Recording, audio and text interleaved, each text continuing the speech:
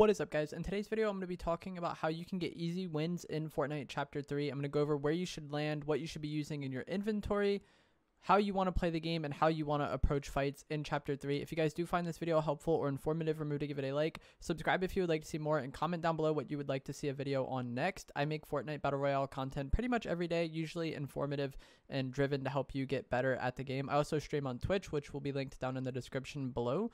But in today's video, it's going to be somewhat broad because we're going to be going over a lot of things in somewhat of a short time span and how you can get more wins in Chapter 3. So for starters, I think one of the best places to land this season is actually going to be Sanctuary, and there's a number of reasons why. Number one, it has a lot of loot, and not that many people go there for whatever reason. There's a lot of spots on this map where you can go and kind of get uncontested, a lot of unnamed locations, the vaults. I know the llama drop is a spot that a lot of people like going to, although it is somewhat contested for like how good it actually is in terms of loot. Sanctuary has a lot of loot and it's rarely contested, and it also has access to a lot of materials. There's lots of trees and lots of large rocks around here, which is very nice. So I think in terms of like difficulty to loot ratio, Sanctuary is definitely up there, which is surprising because this is a mythic POI and we will get to that later on. It also has Spider-Man spawns near it, which I will have on screen now. I think it's best to loot a bit and then rotate to the Spider-Man spawn and then maybe even rotate back to Sanctuary, because the Spider-Man mythic web slingers is really sought after at this point in time, and it's one of the more important items in the game. Once we get into how you're going to play and how you're going to rotate, you're definitely going to want the Spider-Man mythic. So that's another reason why I recommend Sanctuary. It's usually uncontested, has a lot of loot, it's good on mats, and it's near a Spider-Man spot. And you can also get the mythic assault rifle if you choose to, which is one of the most broken items in the game right now, along with the Spider-Mans.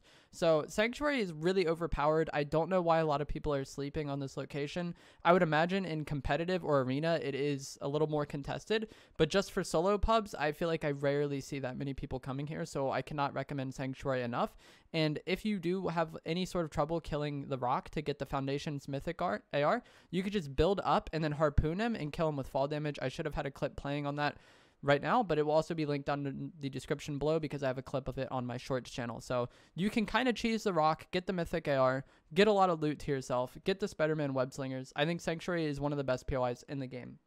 So now that you have the mythic AR and the Spider-Man web slinger, what else do you want to carry in your inventory? I've been running AR, Spider-Man, shotgun, SMG, and then heals. You'll see that pretty much in all of the clips I'm showing in the background here.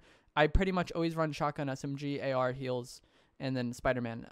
With the Spider-Man, you can't really run double heals effectively because I think the Spider-Man is definitely worth carrying. So you're going to want some sort of fast heal this season. I know a lot of people do like carrying big pots, but minis, I think, are the way to go, or chug splashes. You can usually get a lot of them, or slurp fish, even if you can find a bunch. I wouldn't really recommend carrying floppers because you are going to want some sort of shield item, and with how I set my inventory up, I can't carry double heals, and I feel like you definitely want the SMG. In the past, I would give up my SMG to be able to carry extra heals or mobility, but with how the meta is this season and how ineffective the shotguns are, I think you definitely are going to want to run the SMG. So we're kind of constricted on our inventory this season, but that's what I've been running for a majority of my wins. And then for how you want to play the game, you just want to rotate dead side, rotate in the way that is going to give you the least opposition. If you do not understand what that means, if you have a zone that's edge, you want to play from the edge. So let's say you have a zone that's on the far right side of the map and you're on the left side of the map, you want to rotate to play from the far right side of the map because a majority of people are going to be coming from the center of zone. I should have had a picture explaining it on screen now, like with paint. But yeah, you want to rotate dead side and try your best to avoid fights. It's really hard to fight one person this season. So if you're just trying to get wins, I would recommend taking as few fights as possible. Fights go on for a really long time in Chapter 3 because of how ineffective the shotguns are. And with the Spider-Man web slingers, it's really easy for other people to get to you and third-party you. This season, or this chapter so far, has been really, really third-party centric. So if you're only playing for wins and that's all you care about, you really do not want to be fighting at all. Just rotate dead side, try to stay out of fights, and just get as much mats as you can. And a lot of people take fights that they don't necessarily need to take. If you're only playing for wins, there's not really any need to fight prior to like moving zones because the game is going to get to that point anyways, you know? If the game is going to end in zone 7, for example, there's no point in you fighting in zone 4 and 5 if all you're caring about is wins. Obviously, if you want to get a lot of kills, it's different. But if you're only concerned about wins, you don't really need to fight until it's the last person alive. So that's probably your best bet if you do want to get easy wins in Chapter 3 is rotate dead side of zone, try to remain uncontested, save your material, because if other people are fighting, they're going to be using up their material, and then you're going to be able to out-rotate them and outplay them in endgame without even having to actually fight them. If you're fresh on mats, like you have max everything, and the other guy has 200 brick and 300 wood, you're going to be able just to play rotations and moving zone and just beat this person outright. So that's what you want to do to the best of your ability.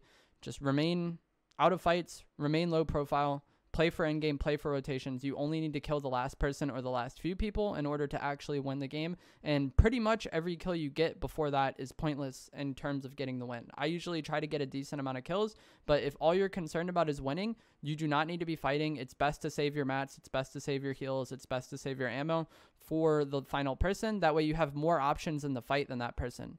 The less mats you have, the less heals you have, the less ammo you have.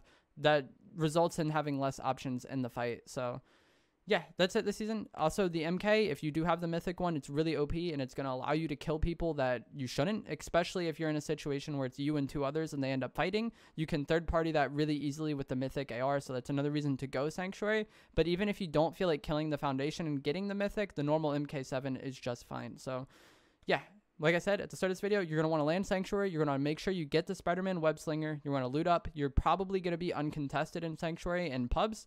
At least I am a majority of the time, pretty much every time I go there. I've been thinking about making this video for a while, and I've kind of been going Sanctuary intermittently just to see like how contested it is on average, and it is pretty much never contested for me. Every time I go there, I pretty much get it to myself, maybe 1 or 2 other people, but for the size of that POI, it's actually really, really good because Sanctuary is one of the largest POIs in the game. So yeah, it's going to give you a lot of loot options, and you're going to have the Spider-Man Mythic really close by that you're going to be able to get, and then the Spider-Man Mythic is just going to give you a lot of options in terms of rotation, and this is going to allow you to stay out of fights as much as possible and rotate to the safer sides of the zone. So yeah, if you guys did find this helpful or informative, remember to give it a like, subscribe if you would like to see more, and I will see you guys in the next video. Thanks for watching.